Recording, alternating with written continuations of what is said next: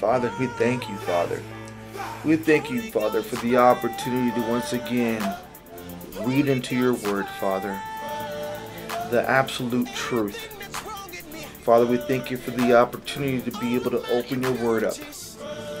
And those who listen, see, and witness your word, Father, for they to get the message, for they to understand, articulate, comprehend what you are wanting them to know.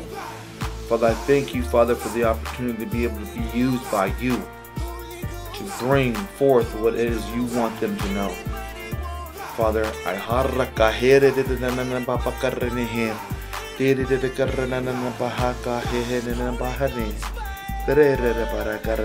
Father, thank you. Thank you for giving us the word to where we can read and we can comprehend and we can articulate through the Holy Spirit. For the Holy Spirit to be welcome and to just run rapid through this word. For the translation and interpretation to be led by the Holy Spirit. We thank you for that, Father. We ask you, Father, for your word to be comprehensible and for it to be you, Father. In the name of Jesus, we thank you, Father. We thank you.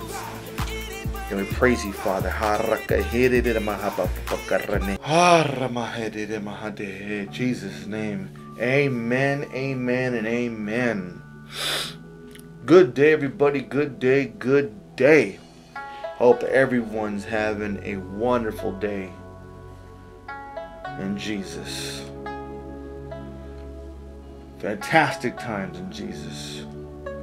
Whether we catch you in the morning, when you're waking up, stretching, getting ready to go, having a cup of coffee, maybe some breakfast, just getting started in your day, stretching out, get ready for a day full of work, errands, or activities. Or we catch you halfway through your day when you are going through some stuff, seeing victories, praying through situations and challenges, but still getting through that thing they call that midday madness. Or you're ending your day, spending time with the family, friends, those close to you, having dinner, having a bite to eat, watching some TV, relaxing, and just withdrawing from a long day. However, whatever day, part of the day we're catching you right now, it really doesn't matter, because now you're tuned in to the Blue Book, presented to you by C Rep Ministries, C Restoration in Progress, hosted by your boy Blue, Pentecost, because he paid it. Hope everyone's having a wonderful day, regardless of what part of the day it is.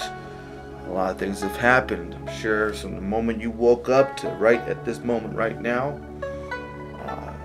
You have gone through already your fair share of challenges. We do. Every single day we deal with challenges. We deal with stuff being put in our brains. We deal with stuff around us. We deal with our flesh. We deal with all types of different warfare throughout the day, hoping that we can get through the victory at the battle at the battle. The thing is you battle for a victory at the end of the day. So when you go to bed at nighttime, you know you've gotten a victory for the most part. You may not win every battle, but at least at the end, you'll have victory because you have Jesus. Okay, and you have the Holy Spirit that really truly guides you through the day and gives you discernment. They say common sense and common knowledge. Why? Because people are taking a Holy Spirit and taking consciousness, the direction of the Holy Spirit, out of common and out of sense. So rather than you having common sense, now you just have general sense, because general sense is the things that you should or should not do regardless. And Holy Spirit added that gives you a common sense, right and wrong, good and bad, and so forth. It's a comforter and director of your life. And we have systematically taken that out for whatever reasons we feel we need to do that. And we have let the brainless take over society. And that's just, everyone in this nation, if not the world, can relate to brainless activity. There are some people who use other words and terminology for that, but we'll just leave it at brainless. Okay. Before we get going on our day, our message, our lesson, whatever the case is, we're going to do what we always do about this time and do our pledge. So I pledge allegiance to the Christian flag and the Savior from whom kingdom it stands. One Savior, crucified, risen, and coming again, of life, liberty to all those who believe. Fantastic. Fantastic.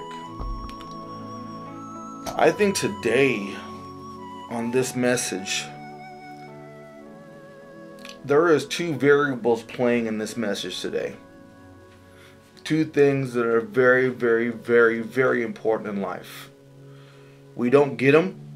We don't pay attention to them. But they're definitely very important. One is faithful. Okay? Faithful. Staying true to what you say, staying true to what you do. Faithful is very, very complicated today because people just want to do them. They don't want to stick to anything, commit to anything, or own anything for accountability, which is one of the three principles of the Blue Book and Secret Ministries is love, peace, and accountability. Faithful is tied up in all that. Okay, it's a part of that. Although it's not one of the key three elements, it's still a part of that because faithfulness is a very important key to God. If you can't be faithful to Him, because faithful is also wrapped up in love, faithful love. It's a very important kind of combination. Love being God, life of victory eternally, and faithfulness, which is a very important key element to that love. He wants you to have faithful love. You're going to fall. You're a human being. We are not Jesus. You're going to fall. You're going to stumble. It is part of life. No matter how much Jesus you have in you, no matter how high on that theological radar you become for studying and praying and all the other things that you may do to get there, even the highest of high fall. Because the higher you get, the closer you think you can box with God. You can give God all kinds of nonsense. And the baseline is that you're a human being. Regardless of how high you can get get to the highest mountain, you're still going to fall. Because you are not God. We are a part of God. We are to love God. But we are not God. So He wants you to be faithful. He wants you to be faithful in your love. Okay, that means listening and following His words, the Word of God, obviously, what He left behind for us. Listening to our Holy Spirit that's in ourselves, which is our conscience. People call it conscience or Holy Spirit, whatever the case is, our comforter, leader, guide, and director. And to just do things without expectation. Okay? Faithful love doesn't require a return back. Faithful love is you just doing your part according to what God wants you to do. That's all that is. That is not well, I'm not going to do it if there's no come up on it or there's no return on it. Do you realize that you having that in your mind, the return, the acknowledgement, the appreciation, all that is a self-gratifying deal. If someone thanks you for something or gives you acknowledgement for what you do, that's just a bonus.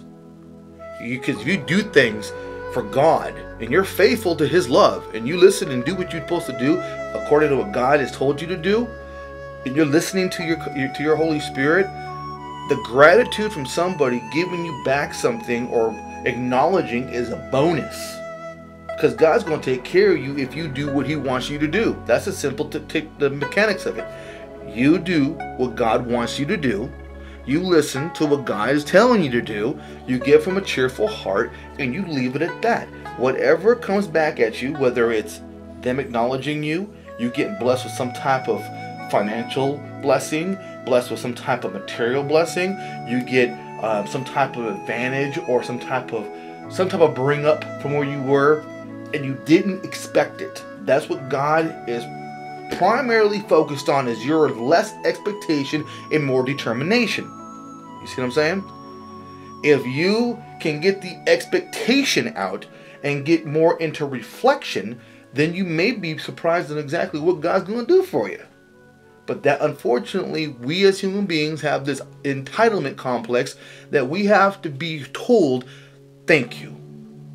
Now, yes, it is nice to be told thank you. It is nice to be acknowledged for the good things that you do. In my experience, it seems like when people get told, oh, you're doing a great job, or, oh, I appreciate what you did. Now, some people can't handle that type of verbal positivity. They will screw up because they now know you acknowledge them and they think that that's the top. That you acknowledged them, that's it. Now they're going to just bail. Not ever, doesn't happen all the time, but in my experience, I've seen it happen more times than not. I don't truly like too much acknowledgement because I do what I do for God. Whether it's my work, whether it's my family, whatever. Now, I appreciate the gratitude, the thank yous and everything. That's wonderful. I appreciate that, and I will never in my life ever say that don't do it, because that's just a bonus. But what I'm saying is that when you do something for God, God's looking for your heart, not for your return, because God will take care of you. That's a faithfulness. That's God telling you, hey, guess what? That person needs this. That person needs that.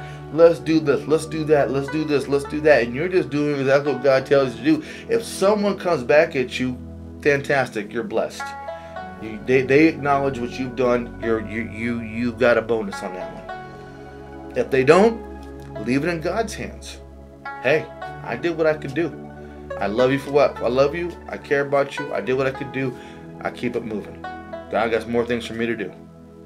If they come back at you, boom, bonus. Thank you. I appreciate it. No problem at all. Don't mention it. There's people who out there who don't even want to be told thank you. That just do it because they love to do it. They care to do it. They don't want to hear a thank you because God got them regardless. This is a faithfulness that God has with His people. He's looking for over recognition. Okay, we're to recognize God in any position because God wants us to recognize Him as the Lord, as God. But we as believers and as people who are in the gospel need to keep pushing regardless of the acknowledgement. That's the faithfulness of God, is God will always take care of you. Are you confident and have enough faith in you to know that no matter what you do for God, God's going to take care of you? No matter what work you put ahead, your faith is going to tell you that no matter what I do, what I give, what I help, what I do, God is going to take care of me. Is that a part of your faithfulness? You got to check that. And then you do it for love. Some people say, I just can't love everybody. Well, that's something you have to deal with. Love is only God. Okay? Love is only God. So if you're a believer in the Lord and you got God, you know love. Because that's the love that you have for God. God love. Do you have the knowledge of it? Do you know what type of love you're working with? Okay? Do you know it? Do you have the knowledge of God? Do you understand what God's wanting you to do? Something you gotta sit back and think about. You know what I'm saying? Are you tuned in enough, feeling Him enough, to know what He wants for you to do? Do you? That's a question you gotta ask yourself. Not everyone can answer that question. Especially nowadays when everyone's so caught up on the me factor. Me too, me too, me too. Never thinking about themselves as an individual, but because somebody else has done it, I can do it too. Well, we know that, but it's not about whether or not you can do it. It's about whether or not it's good for you to do. Very simple stuff. Okay? So, we're going to be in our words. So if you got your Bible, pull it out. Whether it's the good book like I have right here, right in front of me, or it is a technology, computer, laptop, iTop, whatever the case may be. Okay, we're going to be turning into Hosea. Hosea. H-O-S-E-A. Hosea. I call it Hosea. Hosea. H-O-S-E-A. Hosea. Hosea. 6:6. Old Testament. Right after Jeremiah, right before Matthew. It's in between there. H-O-S-E-A. Hosea.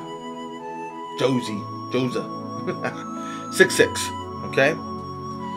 So, this says, fantastic. It says, for I desire and delight in the dutiful, steadfast love. Duty, the work of it. Steadfast, which is steady in truth. Love and goodness. Not sacrifice. And the knowledge of God, and the knowledge and the acquaintance with God, more than burnt offerings. So what does that mean? What does that mean? For I desire and delight in the dutiful, steadfast love and goodness, not sacrifice.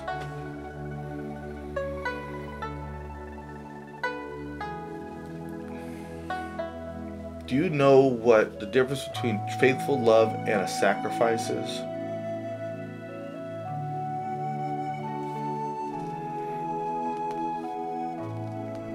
I desire and delight in dutiful, steadfast love. The duty of and the solid commitment of love over a sacrifice.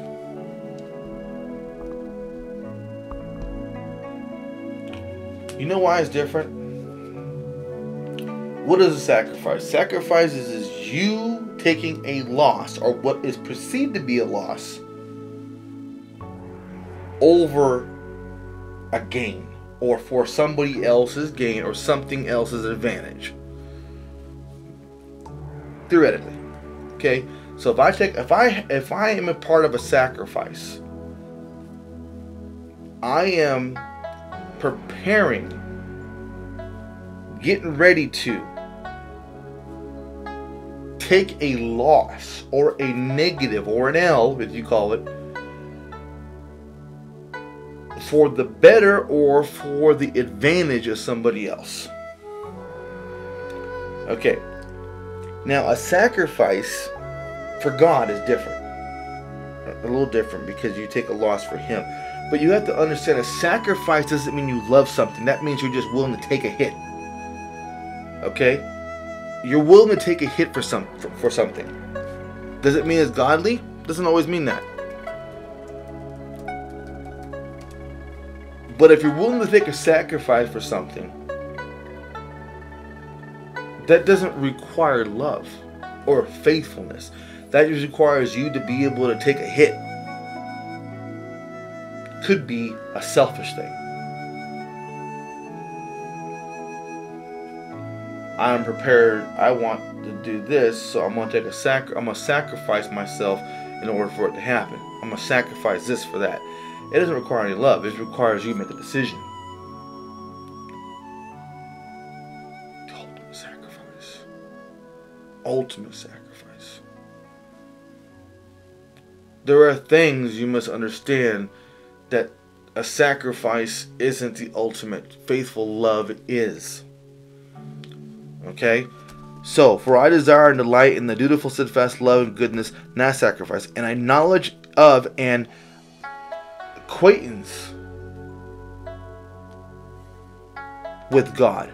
Knowledge of and acquaintance means you want to knowledge Him and you want to know Him. You want to be friends with Him. You want to not so much friends, but you want to be just in the conversation with God more than burnt offerings.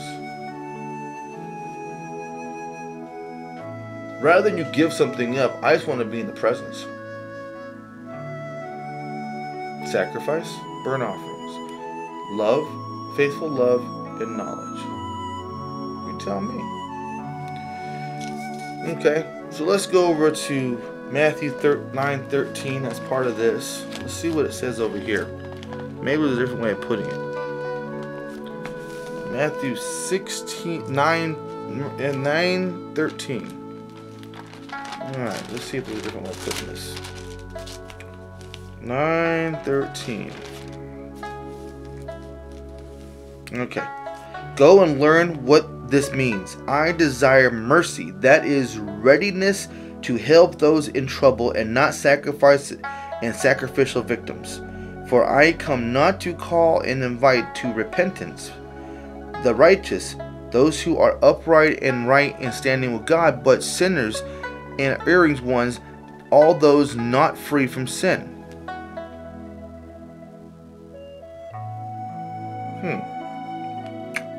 Let's read it again. Go and learn what this means. I desire mercy, that is readiness to help those in trouble. Okay, that's mercy. Help those in trouble. And not sacrifice and sacrificial victims. Okay, so you're telling me you want mercy and you want to help those in trouble, not sacrifice them. You want to help them. Okay.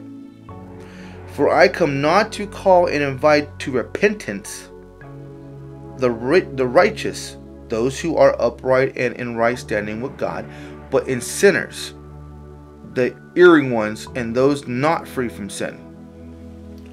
Okay?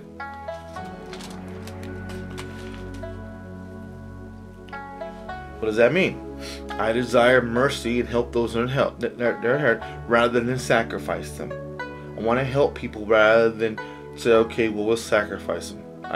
Whatever. It's sacrifice the sacrificials. Now, they're victims. You don't want to do that. You want to help and have mercy and knowledge. And at that time, when this was written, there wasn't a Jesus like that. Okay, you got to understand something. What they're talking about in Hosea is when you're with God, you have Him. You have the repentance. We're talking about those who are hurting. They're victims. Excuse me. I'm not inviting the invited because you're already invited. I'm inviting the sinners, the ones who haven't yet got me.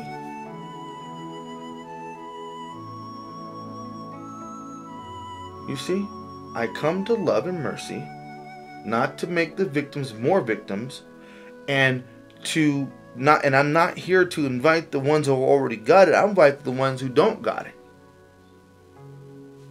Get my point? Very interesting. 12:7. Okay, 12:7. And if you had only known what this means, I desire mercy, to spare and to forgive rather than sacrifice the sacrificial victims, you would not have commanded the guiltless. You would not Oh, you would have not condemned the guiltless. Very interesting. And if you've known this, what this saying means, I desire mercy, readiness to help, to spare, and to forgive, rather than sacrifice the sacrificial victims. I'd rather give you mercy than just sacrifice you completely. You would not have condemned the guiltless.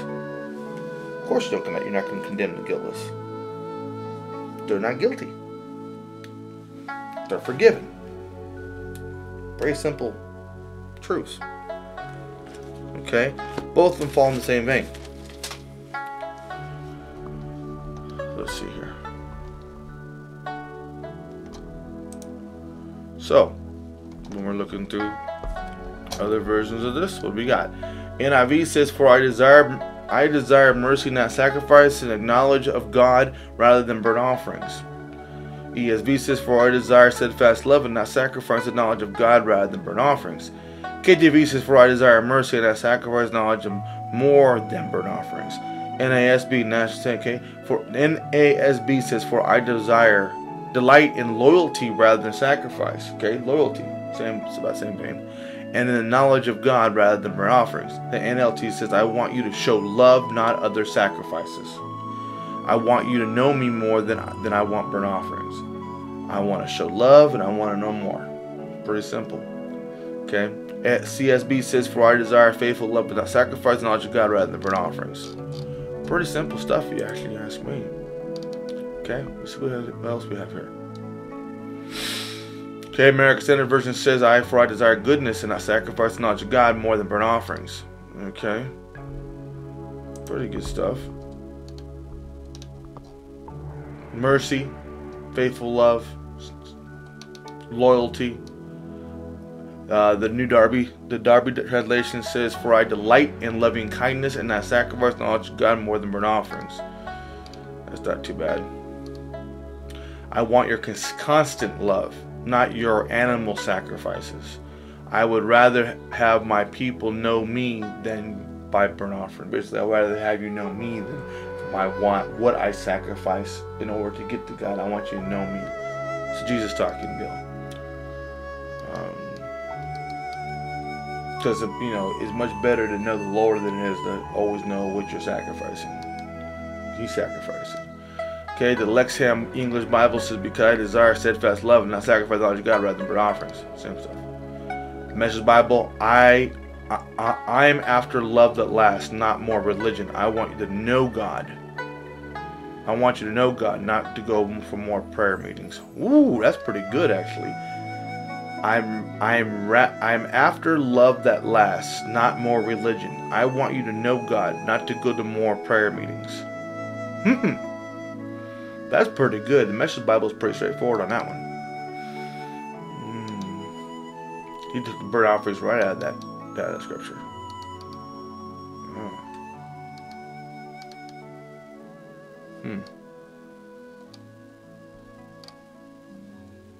Okay. The RHE says, for I desire mercy and not sacrifice unto God, not more holocausts. So they're referring to a holocaust as burnt offerings. That's pretty impactful. Okay, the Wycliffe version says, for I would mercy and not sacrifice. I would the knowledge of God more than burnt sacrifices. For I desire love and not sacrifice. Yeah, I desire the knowing of God and more than burnt sacrifices. Same thing 3-4 times. So the one that really hit is this one here. The Dosby Raines Catholic Bible. For I desire mercy and not sacrifice, the knowledge of God more than holocaust. That's pretty tough to refer to burnt offerings as a holocaust. I'm not saying they're wrong, but it's just pretty tough. And then we got the one about prayer meetings, which is right here somewhere. Yeah, the Message Bible. I'm after love that lasts, not more religion. I want you to know God, not go to more prayer meetings. That's pretty crazy to say it that way. You see what I'm saying, though? The desire for love is more important than a sacrifice, because love stays. Sacrifice, okay, done, move on to the next. Too many sacrifices, not enough love. That's why that was taken out. Jesus was the ultimate sacrifice, if you understand what I'm telling you. And I want the knowledge of God, not more of just offering stuff. Just, okay, we'll get together, blah, blah, blah, blah. You got to know God. You got to love God. Very, very impactful. Very impactful. So, at the end of the day, what this is faithful knowledge of God. So I'm going to name this. Faithful knowledge of God. I desire faithful love and not just a sacrifice. I desire you to know God rather than always offer something. Don't just offer it. This stuff is, the sacrifice and offering was taken care of with Jesus. He already took care of this. He was the sacrificial lamb that had to go for our sins. And he was the offering that God was pleased with in order for us to have forgiveness for sins. Pretty simple stuff. Fantastic, fantastic, fantastic. Nice word. So, what you take from this study is this. And there. Hosea 6:6. This is what you take from it. Okay? Be faithful in your love to God. You don't always have to sacrifice to be faithful to God. If you have to, because that's the only way you're going to be able to get to God, no one's telling you not to. But God I desire faithful love, not a sacrifice. He'd rather you just be faithful and Him open doors and you do it, than always you feel you have to sacrifice something. Because sacrificing isn't always what He wants you to do. He wants you to be faithful to Him. And faithfulness can also be a sacrifice too. Sacrificing your time, sacrificing a decision, sacrificing a meal, whatever the case may be faithful to God. And the knowledge of God, read your word, follow the studies that we do. Don't always think it has to be an offer. Have knowledge of God. Read. He will help you through this. Okay? Fantastic word today. Fantastic. Knowledge, faithful in knowledge of God. It's a fantastic thing when you're able to have it, because it's a gift. Having God is a gift. I don't think really it really boils down to really having God as much as it is knowing you have God. Everyone is God's. It's the time between you're born from your mother to the moment you accept Jesus that makes a decision on whether or not you really accept the Lord or not. You don't have to have the worst of all testimonies to be able to have salvation. That's another topic that people get confused on, is you don't have to live this horrible life for God to intervene and save you. All you got to do is realize that somewhere down the line between the moment you were born from your mom to the moment you're standing there contemplating it, that you've sinned. You have broken some part of God's absolute truth. You have fallen short on some occasion, whether it's abusing yourself, abusing your family, causing harm to somebody, knowingly or unknowingly. Whether or not you know it's right or wrong, it's still wrong in God's eyes. And these are the things that we're accounted for. You know, it's just you ignore it, and that's human nature to ignore wrong, even to ignore right. Main thing is, beloved, please stay faithful to God's love. Faithfulness. You may fall, slip, you're going to go through these things, but stay faithful. Go back. Ask God for forgiveness every night before you go to bed, before you close your eyes. Wake up, thank God that you are up and going and you have another day to bless somebody in some way. Love, peace, and accountability. Love without expectation of love back. Be in peace, even when everyone's tribulating around you. Be in peace. And try to maintain it. And accountability. Show it. Because it's contagious. Those are the three main factors in Secret Ministries and Blue Book. If you can maintain some level of those three on a daily basis, you are having the victory daily. You don't have one victory and then it can last you a whole month, a whole week, or a whole day. You battle all day to that victory at night. Victory. Okay? We all live in different lives. We all have different challenges we go through. You know, depending on how you grew up, depending on how you live your life now, what jobs you may have, what activities you do, what errands you run, we all have different lives. Whether you have kids, don't have kids, you take care of your family, we all have challenges. The beautiful thing about it is, God's universal. Jesus sacrificed and died for all of us. And the Holy Spirit's there to comfort you and lead you, guide and direct you. So, once you get God in your heart, once you accept the Lord Jesus Christ in your heart, and the Holy Spirit's the next thing. Gifts of the Spirit, it's a plus, it's a bonus, helps you out. You have a weapon. You have a weapon of mass blessings. You speak in the Holy Spirit, the devil can't hear you. He can hear you, but he can't understand. He can't comprehend what you're saying. It makes him very mad because he can't read you. Life, death out of the tongue. You speak some nastiness, some vulgarness. You speak harm to somebody. Devil can hear you speaking glossolalia. That's what we're giving it for, so we can speak it. And God knows our heart. We speak through our mouth. Our heart speaks, and he down here, this dude down here who runs this crust of this earth, gets irritated because he can't understand you. Okay. Love, peace, and accountability. Pentecost, because he paid it. Hope you enjoy the rest of your day, whether you're beginning it or finishing it. God bless every single one of you. I hope you guys stay within faithful love, and I hope you guys have the knowledge of God and keep it. Much love to you guys. Check out bluebook.com. Just set it up. It's a real simple site. 8lu8ok.com. We're on several different platforms. We're on social media. Like, share, listen to us on whatever platform you choose, whatever is easiest for you. Blue Book is there. Again, much love to you guys. God bless you. You have any questions, concerns, comments, prayer requests, email us at bluebook@gmail.com. That's 8lu8ok@gmail.com, and we'll get to you. Okay? God bless every single one of you.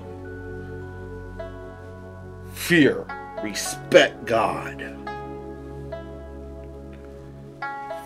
Follow Jesus. And let the Holy Spirit flow through you like a rushing river. Until next time. Until next time. And until next time. Jesus. Strong.